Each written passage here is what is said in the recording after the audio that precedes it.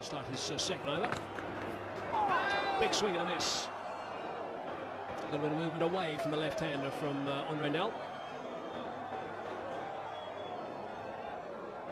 It's the chat that was going on during the drinks break, and I'm sure it was all about that call that went to the third umpire.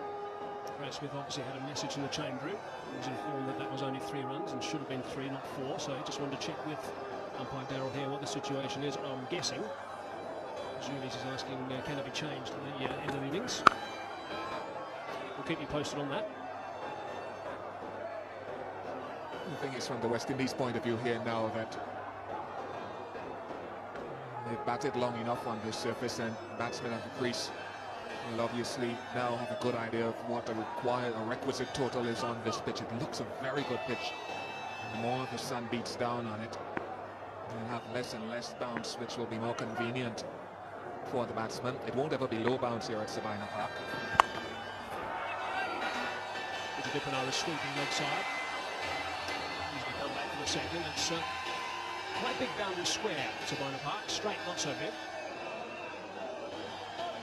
There'll always be something in this pitch if the bowler decides to bend his back, and that will remain the same throughout the day.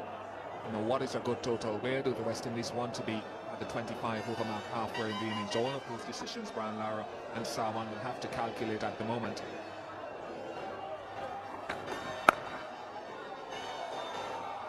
Gibbs again. Well, for a lot of the time in the test matches, he fielded at slip, he fielded at gully, but now in these one-day games, he's outstanding. How many runs has he saved? He's taken a wicket, literally taken a wicket with that catch that he took to dismiss Chris Gayle. How valuable that was, how valuable these pieces of fielding are. Who knows how many runs Chris Gayle might have picked up in the form that he was in. Chopped off by Gibbs.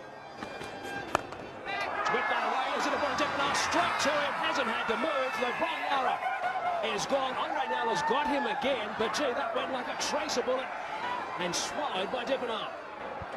We spoke about that mindset. Almost a nemesis is Andre Nel to Brian Lara. Came off the middle.